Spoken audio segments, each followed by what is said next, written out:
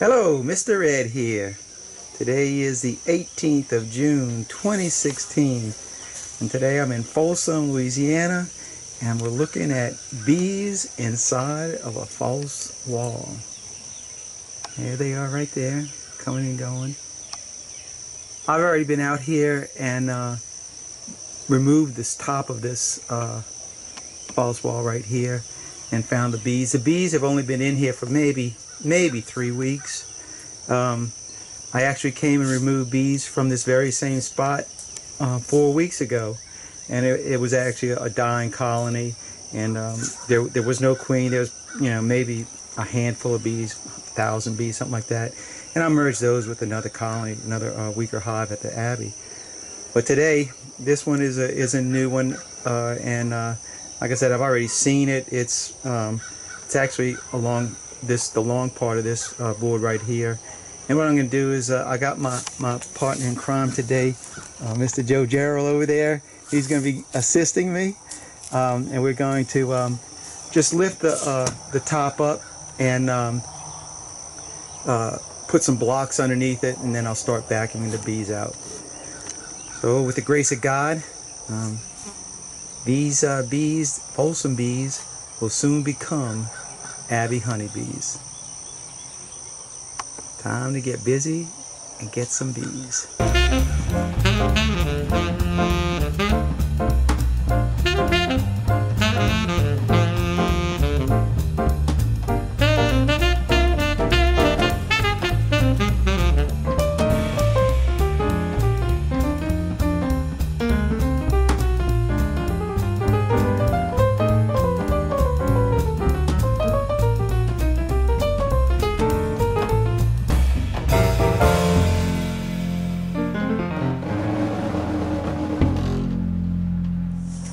Well, there's that comb right there, and it's actually grown probably about 4 inches since I've come out here since the last time.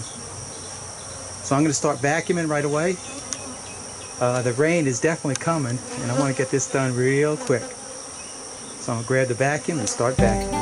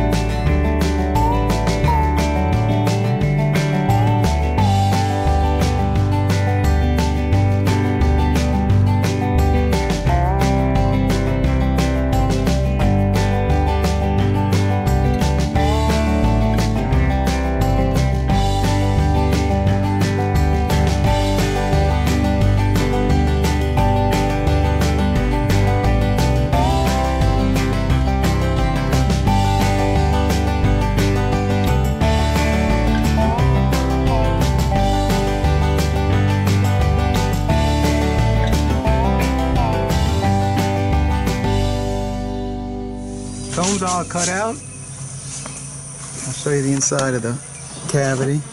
Like I say, there was at least 2 other hives in here at one time. All the bees are all gone now.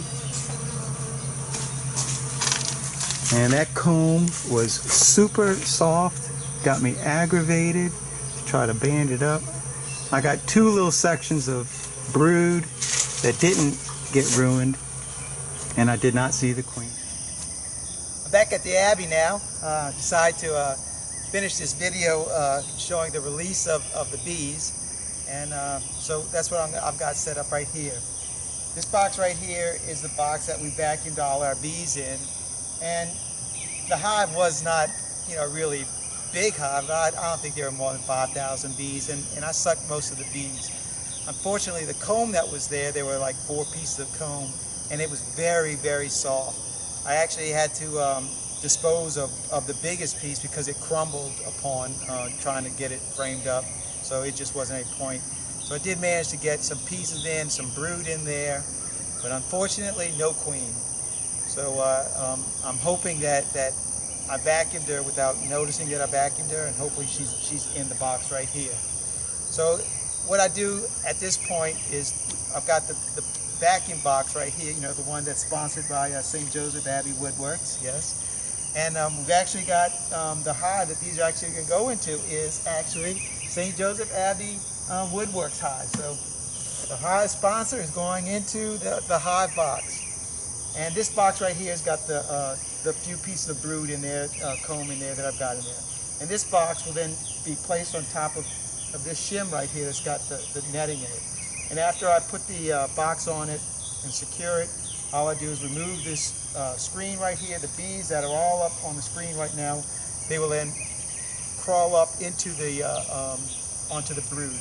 And that's the really good part about this type of bee vac, is that instead of dumping the bees into you on top of your brood and all the trash that you vacuum, all the trash and everything stays in the bottom of your vac box. And so all the bees leave all the trash and you don't get all that stuff dumped into your hive. That's the main reason I like this type of vacuum cleaner.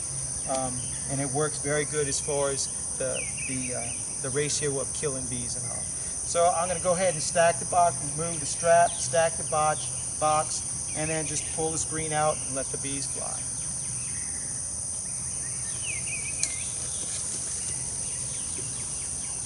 The screen bottom board, I'll come back and put this on tomorrow. After I'll come back tomorrow and actually remove the vacuum box and then place the hive body on top of the screen bottom board. So for right now, it just stays outside. All I'm going to do is remove the strap.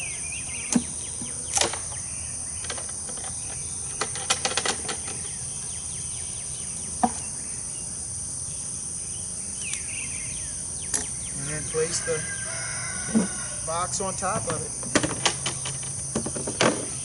Like I said, there's only 3 frames that have got some brood, some comb in it. It's really it's a swarm. That's what this is.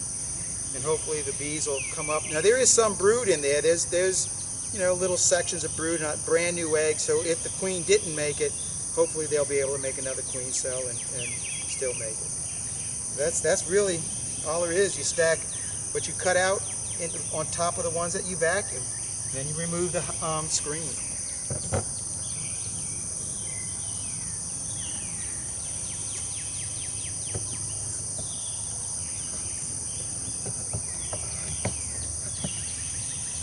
So it's all set up, and all that has to be done now is to remove the screen.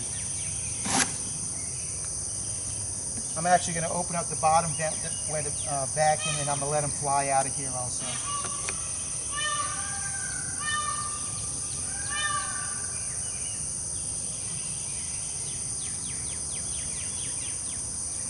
So there you have it, another successful removal.